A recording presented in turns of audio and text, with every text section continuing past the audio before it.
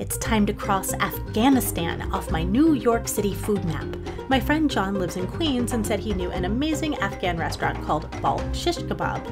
And I should state that it's not easy to find authentic Afghan food in New York, as less than 10,000 Afghans live in the entire state, though that number is expected to grow as visa recipients arrive. We are lucky to have Balkh Shish Kebab, and boy oh boy is this food magnificent. We got the combo kebab with sausage and chicken, and every bite was so alive with seasoning. I was surprised to learn that dumplings are a staple of Afghan cuisine, and they were delicious. And the star of the show was bologna kadu, which is basically fried pumpkin turnovers.